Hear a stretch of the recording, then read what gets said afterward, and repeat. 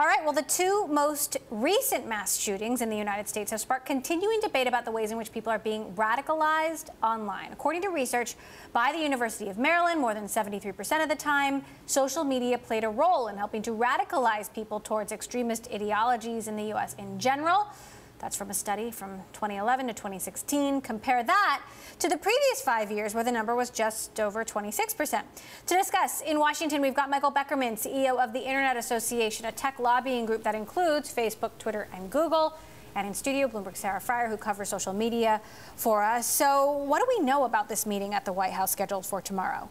It's supposed to be a way to get the companies to come together to talk about how they're going to confront this idea of domestic terrorism. Now, the companies have had a system to deal with sort of international Islamic terrorism for years, and they've really worked on developing a way to share that information about posts that go up, videos that go up, and then they're able to quickly take it down across all of the participating companies. And so it would be really interesting if they come to some kind of conclusion like that. The flip side is the White House has also been on the company's case about anti-conservative bias, and a lot of the rhetoric of, the white nationalism, et cetera, has some ties to that kind of rhetoric too, and the worry is that they will end up, censoring things. Now, Michael, you're actually going to this meeting, and there's been a lot of debate, especially in light of these two recent shootings, about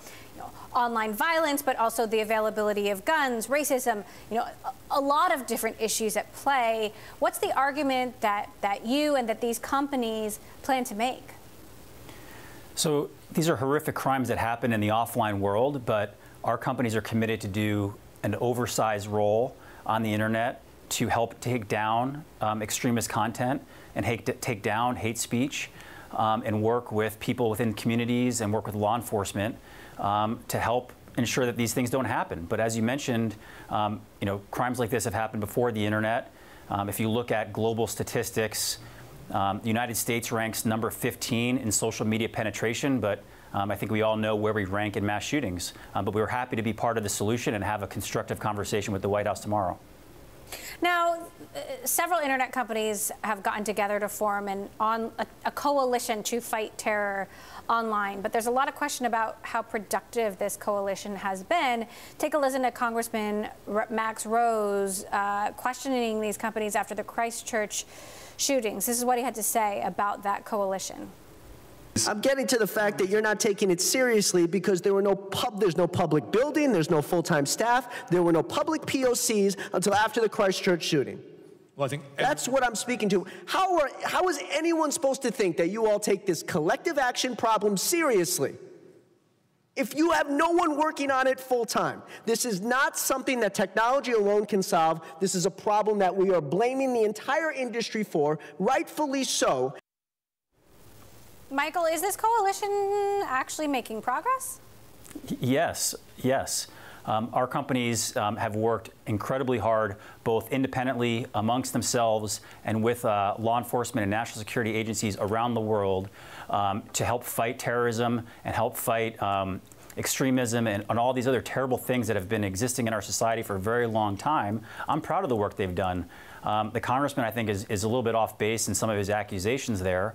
And the work that these companies have done, both collectively, independently, proactively, has made a huge difference both here in the United States and around the world. Sarah. The problem is that companies haven't agreed on a definition for what kind of content constitutes this white supremacist, white nationalist extremism, and that would actually be dangerous to take down. I guess I'm curious what the conclusion is about how they'll work together in the future.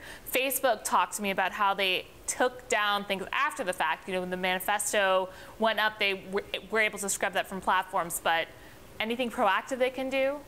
Right, and that's certainly the question a lot of folks are asking. Michael, look, you've got the DOJ, we just reported, now looking into Google's ad business. The DOJ, a broad antitrust review into big tech in general. The FTC investigating Facebook. Criticism from the president. Criticism from lawmakers on both sides of the aisle. These mass shootings. What's your job like in Washington these days? Well, look, our companies certainly are under scrutiny, and I don't think they get the recognition, the credit that they deserve in some of these cases. Are they perfect? No. Can they do better? Absolutely. But these are things that are major problems and huge, complicated questions that we have in our society as a whole. And the companies are doing what they can to tackle them. But some of these things, as Sarah pointed out, is a great point. A lot of the speech and a lot of the content that that people are trying to post to the internet and talk about every single day is First Amendment protected speech. Each platform has a different set of community standards. I think it's perfectly reasonable and right in these circumstances for companies to say we don't want white supremacists, we don't want hate speech on our platform, and we're going to take it down. There are many that don't agree with that. There's many in Congress and elsewhere who have said that the companies should not take that down and should just, put their hands up. But I think it's perfectly reasonable for a company to have community guidelines and community standards that clearly state that hate speech and white supremacists and all of these kind of violent content that people are talking about are removed from our platform and doesn't have a place on our platform. That's not the case with everybody. When you look at our members, they're good actors. They're working to solve a lot of these very complicated and difficult issues we have. But there are many bad actors out there. You hear about 8chan and some of these other fringe websites that have a very different perspective on it.